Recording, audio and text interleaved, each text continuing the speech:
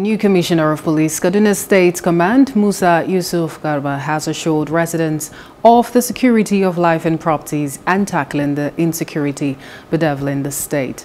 Garba gave the assurance on resumption to office as the 41st State Commissioner of Police following the approval of the Inspector General of Police, IGP Alkali Baba Usman.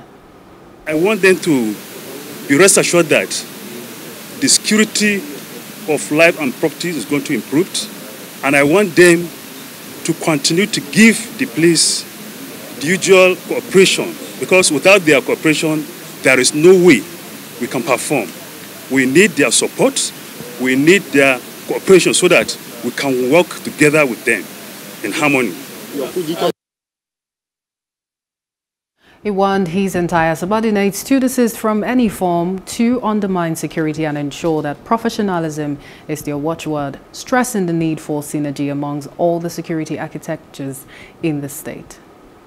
I want to assure the residents of Kaduna State that very soon they are going to see drastic change in terms of security. I want Kaduna residents to sleep with their two eyes closed. Unlike maybe what is happening before, I will make sure that within a short period of time, people will appreciate that we have security apparatus in Kaduna State working.